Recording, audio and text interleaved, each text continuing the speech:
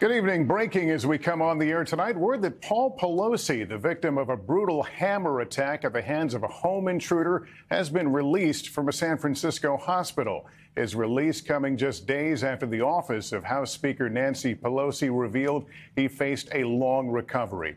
This as we learn more details about the man accused of brutally attacking him after breaking into his home on Friday. Let's get right to Miguel Almaguer in San Francisco. Miguel, what have you learned?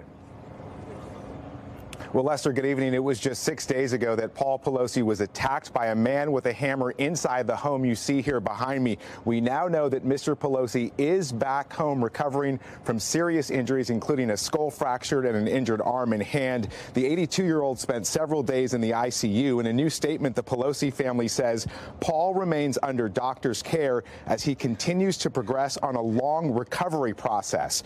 Earlier today, activity around the Pelosi home was our first indication that he had returned to the residence. Tonight, nearly a week after that attack, security here at the home is visible. Both the Capitol Police and local police are here, Lester. And Miguel, I understand you've gathered more information about the suspect.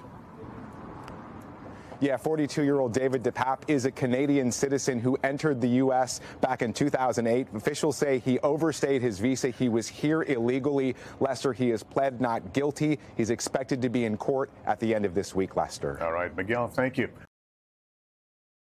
Thanks for watching our YouTube channel. Follow today's top stories and breaking news by downloading the NBC News app.